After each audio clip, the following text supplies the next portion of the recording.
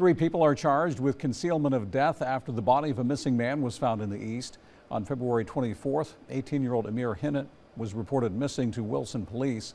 He was found dead Monday in Enfield in Halifax County. The Edgecombe County Sheriff's Office says they were able to identify the suspects as Jose Batista, McKaylee Vick, and Michael Proctor, as well as the vehicle used in the crime. The Sheriff's Office says Batista and Vick fled to Tennessee, where they were located and taken into custody without incident. The 3 are charged with concealment of death in both Edgecombe and Halifax counties. No further information on how Hinnant died has been released.